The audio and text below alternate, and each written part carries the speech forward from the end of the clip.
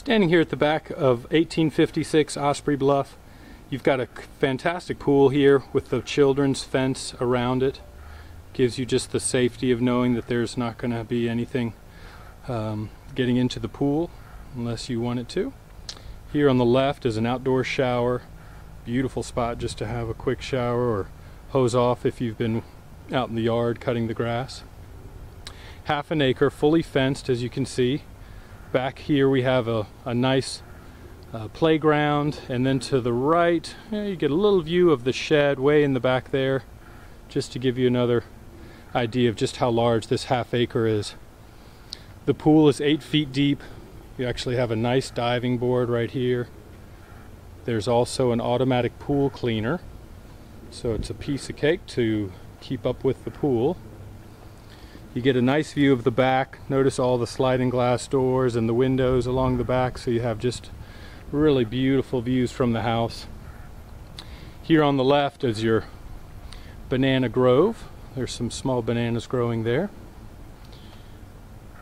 It's such a private neighborhood. Everything is very quiet. All the neighbors are fantastic. You have beautiful palm trees that are surrounding the back here.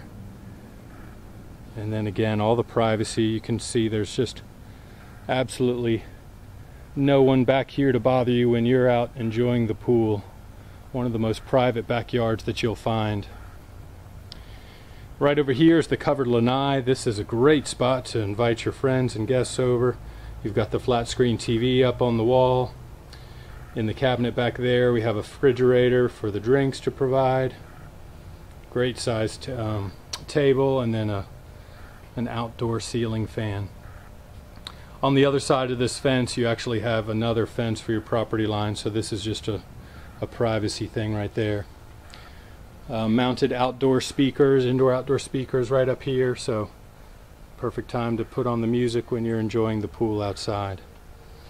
We have plenty of birds and hummingbirds that love to come and enjoy the backyard just as much as the owners do.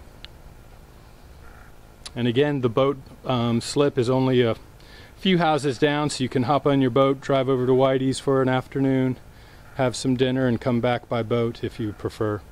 Or if you would like to walk, it's only a 2-minute walk cutting through the neighborhood to get over to the restaurant.